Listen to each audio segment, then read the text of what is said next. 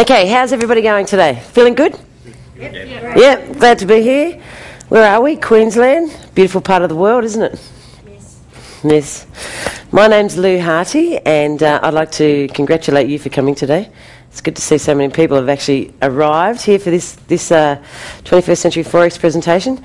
So today what we're going to do is I'm going to give you an intro onto probably one of the most leading financial products that's on the market today, which is 21st Century Foreign Exchange. Who here has heard of foreign exchange before, or forex trading? Excellent. So what we're going to do is I'm going to give you an introduction about our Chief Financial Strategist. His name is Kel Butcher, and later on I'm going to bring him up so he can give you some really great content. I'm going to try and explain to you or educate you about what is forex or foreign exchange, the benefits of trading foreign exchange, and why a lot of people have chosen to actually use this as a trading instrument. I'm going to show you how you'll be able to trade anywhere, anytime, 24 hours a day, how to place a trade, and how to profit from the largest financial market in the world. Now, before anybody gives you some sort of trading presentation, that's my ASIC disclaimer. So that just really means that I can provide for you general advice, but not specific. So if you have specific advice that you need to see your accountant. However, there's my ASIC number. It just means that I've been authorised to provide this general advice.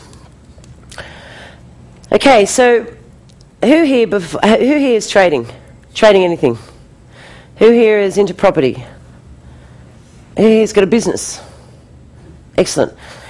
Now, what I've got here is just photos of people that I have modelled or emulated my businesses from. Now, I spent 20 years in the Australian Army, and over that time I guess I was spending so much time away from my family and away from home, and so much time at work that I had to sit there and work out what I was going to do for the rest of my life. So I got onto Google. Do you guys have Google up here? Yes. Yeah? And what I did is I typed in things like how to make money, how to get rich, how to sort of escape the rat race. Who here's done that? Yeah? And one thing led to another. It led to Jamie McIntyre's 21st Century Home Study course. So out of that time, I said to myself, once I did Jamie's home study course, I said, all right, I want to get out of the army within 12 months. Right? I made that decision. I did his home study. I started trading options. I started buying property. I started running a number of internet marketing businesses. And then the majority of my wealth was created, or the vehicle for it was created from actually trading. So, going from options, e-minis, forex, whatever trading strategy I want to do. So who here did you say trades? So I've got any options traders? E-minis traders? CFD traders? Who agrees that trading is probably the fastest way to generate wealth? Absolutely. And that's why a lot of people do it. So the people that I have up on the screen are people that I've just modelled from. Just the same way as everybody models, in order to get better than what they currently are. So for example, this guy here, Nick Halleck. Right? Nick Halleck was was pretty much instrumental in actually teaching me how to trade from the very beginning, from start to finish. I knew nothing about trading. Like, there's a soldier at home and a mother sitting there working out how to trade. But once someone shows you the correct path and how to do it, then you're obviously going to get better. So there's a lot of people in this audience that are professionals at whatever you do. There's doctors, lawyers, soldiers, butchers, manicurists, whatever you are, beauticians, etc. I wouldn't be able to get out of my job and go into yours unless you showed me how. Who agrees with that? So trading is exactly the same. And what we're going to do, hopefully, is we're going to enlighten you and show you the best way for you to do it in order for you to make some money, so you can make better choices and better decisions. So these are people that I've modelled. A lot of them you'll recognise, internet marketers, and there's Kel Butcher in the centre there, and I'll bring him up shortly to give you some great content. Now, the reason I'm here is because I love educating people. The reason I started trading and making money, because my income was capped in the military. Who's in a job now that their income is capped? You can't earn more. It doesn't matter how skilled and trained you are, it is capped. And being 20 years in the army, probably the last 10 years was my income only went up maybe $1,000 or $2,000 extra a year. You know what I mean? So I had enough of that. I knew that I was worthy of earning a lot more money in order to do the things that I wanted to do. Who feels like that now? all of us, because it's a human nature to actually want more than what we have. So I had to make a decision. Okay, I want to get out of the army. I need to make more money. I need to spend time with my beautiful family. I need to make more money, and I need more time. Who is always chasing time? We sacrifice money for time, right? Time for money, sorry. So there's my images. Yours are similar. They've just got different faces, yeah? Okay, so today what we're going to talk about is, it's not about trading my strategy, it's about following the guidance of other mentors. Now for me, his name here is Cal Butcher. So Cal Butcher here is a 21st century forex strategist. Now he's got over 20 years trading experience, and he's the author of 2 books, which I'll show you shortly. And he's also a regular contributor to the Your Trading Edge magazine. You may have seen it at magazine newsstands. So if you ever get a chance to read that magazine, it's a great read. He also mentors a lot of people and is a coach to a lot of people. And as I said, he's got 20 years trading experience. So if someone came up to you and said, okay, I've got a great coach, he's going to tell you how to play brilliant tennis, and he's been playing tennis for 20 years, who would like to take lessons off that person? Exactly, all of us would. Same as trading. Cal's got 20 years trading experience. He's also has his own broking firm, software program developer, and he's also fully licensed in forex, stocks and futures. So his role is he leads a forex advisory team, and their primary purpose is to sit in Sydney behind all these screens, and they love it. You know, geeks, technical guys, they just sit there, type, check charts, analyse stock, analyse currency, analyse whatever's going on. That's their primary focus, is in order to provide us the best signals in order for us to make money. Yeah? So I'll bring him up shortly. So he heads the Forex team. He's got a lot of researchers. They're all licensed professional traders, fast direct market access, and a dedicated customer service team. So that's what you guys get at the moment, those people that have already enrolled in the Forex team. So there's one of his books that he's written. It's the 20 most common trading mistakes and how you can avoid them. So for traders in the room already, you know, that would have been nice to have that book prior to that. And also there's the magazine. Each month it's a different issue. So whenever you go to the magazine stands, have a look at it and grab yourself a copy. So if you look over to your right, you'll see him there at the moment. And I'll bring him up in a second. Okay, so Forex stands for foreign exchange. Nice and simple? Yep. So it's the arena where one country trades its currency for another country currency. Now this is the largest financial market on the planet. There's nothing that beats this except the foreign exchange market. In actual fact, it trades over $3 to $4 trillion a day. Try and get your head around that. Try and get your head around $1 trillion a day. Who thinks that's a lot of money? It's actually 12 zeros. 12 zeros, yeah? So it's got no physical location. So it is run off a combination of global banks, large corporations and individuals trading. It was before the internet.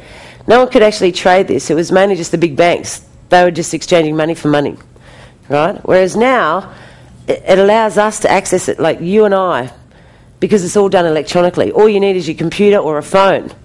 Okay, whereas prior to the internet and prior to that, you weren't able to do that. It was only just done by large corporations and banks. Okay, now the benefits of doing it is, one, it's massive liquidity. We've already just realised that just explained that there's up to $4 trillion exchanged daily on this. And it's 24 hours a day. So it's about 5.5 days a week it's traded. So there's no, staying up at night trading or deciding which times of the day to trade. It's 24 hours. So you can trade this, and that's probably why most people love to actually trade this market, because it is so lucrative and you've got the ability to trade it 24 hours a day. Who likes the idea of being able to select your own times to trade 24 hours a day? You know, it's great. It's got a lot higher leverage. Now, Kel's going to come up shortly and he's going to detail exactly what the leverage component of Forex trading is. And it means that you can instantly execute it on a trading dome, okay, electronically. Who here has a home-based business? Excellent. This is the best one you'll ever have. Any trading home-based business will make more money than standard traditional home-based businesses. Now, before in the past, 10, 15 years ago, there was always little party plan businesses. A trading business at home, this is going to be your office. This is your new office. Your laptop. And your internet connection. And your backpack. Right? That's going to be your trading, your office. Who likes the idea of that office? You don't even need to drive a car to it. Right? You don't need a parking bay. That's it. My office is this. I'm an internet marketer and a professional trader. This is my office, my laptop and my internet connection. Smile. That's it. Okay, who wants to see what $1 trillion looks like? I'll just pull some out of... No. Okay, this is what $10,000 looks like. $10,000. 10,000 US dollars. So there we have a pile of $100 US notes. That's what $10,000. So if you're holding $10,000, that's what it looked like. That's what $1 million looks like. Okay. Oh, where'd he go? That's what $1 million looks like. This is what $100 million looks like. Who likes the idea of that? Who could handle one of those pallets in the back shed? What about $1 billion? $1 billion. That's what $1 billion looks like. Now this is $1 trillion, right? And how much does the foreign exchange go through each day? 3 to 4. That's right. This is $1 trillion. This is what $1 trillion looks like, and we know that the foreign exchange market goes to 3 or 4,000. See the little man down there? And there he is there. That's $1 trillion. So 4 of those is exchanged daily. So who would like to come and get their cut of the foreign exchange market? Yeah. Trade money for money. Who wants to be the bank? Absolutely. So the traders in the room already, you know how lucrative it is to trade anyway. But being able to access something that is so liquid, so fluid, the big banks are doing it, they've been doing it for years. I reckon we should take our cut of it. Who agrees? Put your hands up really high if you really agree. Excellent. Oh yeah, traders are that cool. Okay, so what I'm going to do now is I'm going to briefly just go through the currencies. As I said to you at the start, it's one country's trading currencies for another country's currency. So you've seen a lot of these currencies. Those words are so similar. So we've got the US dollar, we've got the European, Great Britain, British pound, Japanese yen, Swiss franc, Australian dollar. We also have the Canadian. Now down the bottom here are what are known as popular pairs. So if you see there, you've got Australian US, Euro US, etc. Pretty much anything with US dollar in it is probably the ideal way to trade. Right? I'll give you a classic example. I just came back from Antarctica about 2 weeks ago. I went with Jamie McIntyre and a team of others. Any here in the room came to Antarctica with us? Doesn't matter, we're going again in February if you want to come. And, you can go to virtually any country in the world, right? It doesn't matter what currency they're using, but they will always take the US dollar. Now, at the end of we were on a Russian icebreaker, right? We were going through the Drake Passage to get to Antarctica, and then we did some ice climbing, some kayaking, things like that. On the way back, come back on a Russian boat, a ship, and at the end they asked for a gratuity check, so like maybe a tip, I guess, for the wonderful service they provided. However, all the Aussies came with pesos because we just came from South America. All right, so we'd spent some time in Buenos Aires, etc. But what they didn't take is, it said US and Euros only. So these poor Russians, they thought the Australians, weren't very generous because we had no Euros or US to give. We only had pesos, but they didn't want pesos. Oh well, their loss. You know what I mean? So, there are countries that you'll go to that, I could take pesos from here and take it to Coles and they'd go, you're dreaming. But if it was a US dollar, they would take it. Does that make sense? So if you're going to trade, these are the popular pairs, so you always trade predominantly a really strong dollar. Something's got a strong dollar with its good value. Who here's been overseas before? Travelled? Okay, you've got your bags. Maybe you've got some kids. Come on, let's go. What's the first thing that you do when you come to the airport or get out of the airport or before you leave? Change your money. What are we looking for? Are we looking for the lowest dollar or what? What are we looking for when we go to change our money? The best exchange rate. And why is that? So we can buy more stuff with our money. Yeah?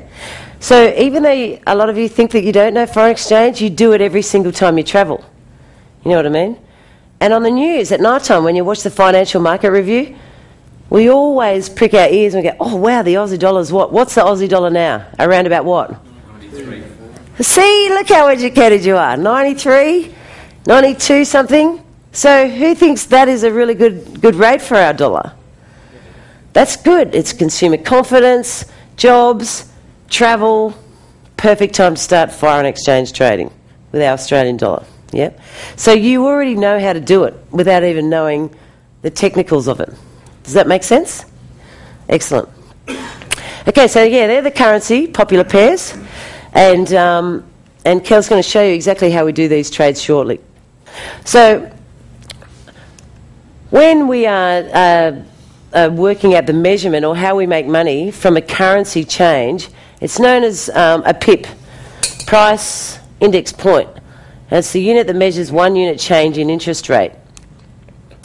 So, for example, up there, the value is around $10 US per pip, but it can be altered to suit. So, here we've got 1 pip equals $1, or no, it's known as a mini pip. Right, so for those E-minis traders, we know that in order to make money, it's a point. Or if it's buy and hold stock, we're just waiting for the price increase or the price decrease in order for us to make our money. Right, but for foreign exchange, it's known as a pip. So if it goes up 2 pips, down 2 pips, whatever. So that's the terminology that we use. So 1 pip equals $1, or it's known as a mini pip. Now, we can also set it at $10 a pip, right, which is known as a standard pip. So you can either trade as a standard pip or a mini pip. So $1 a pip is a mini and $10 is a standard pip. Now this is just a 1 cent price movement. So if the price goes up 1 cent, it has gone equal to 100 pips. Now depending on how you set it, whether it's $1 or at $10, but it can also go less than that as well, and Kelly will explain that shortly. Now I've got an example here. Now we've taken a view that the Australian dollar is going to increase in price against the US dollar. So who remembers when the Australian dollar was around 70 cents? Yep. And it does that. We've got the view that it's going to go up, right? So in this example here, it's at 70 cents. The price goes up to 71 cents. So that is a whole 100 pip movement. Did everyone see that? Yep. So just say we had it's set at $10 a pip. Now you can have it at 1, as I mentioned before, or you can have it at $10 a pip. So that is a profit of $1,000. So that's because it's moved only 1 cent. Now I've kept it at round numbers to sort of keep it basic, right? It started at 70, it's gone to 71, that's a whole 100 pip movement. We've set it at $10 a pip, okay? So that's a $1,000 profit on 1 cent movement. Now, it continues to rise. The Australian dollar continues to rise against the US. It goes up another 50 pips. Can everybody see that it's gone up 50 pips? 100 to 150 equals 50 pips. We've still got it set at the same thing at $10 a pip. And that gives us a profit of $500. And that's just moving half a cent. Make sense? Excellent. Okay, so the Australian dollar has continued to rise because Kel's told us, based off his special indicators and a lot of different market conditions. So 71, it's now gone up to 7175. So that's how it's written. That's how it's written. And normally when you trade with our system, you'll either get an SMS or an email, and it'll tell you exactly where we want you to place the trade, what's it at, the currency. Firstly, the currency, where it's trading at, and where we want you to profit at.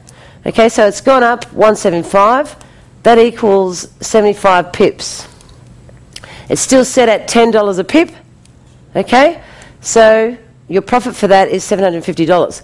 Now, if you had set it prior to that, so before you even start trading, you may deposit, say, $5,000 into your bank account. Kel will ring up and say, well, I suggest we set it at $10 a pip, or $5 a pip, or $2 a pip, or $1 a pip, $1 a pip. So if you had set it at $1 a pip, that means that you've just made $75. Does that make sense? Okay, and that was the mini. Whereas the micro is $10, the standard is $10 a pip, and you would have profited $750. Now we've taken a long-term view of this. So we've started at 71 cents.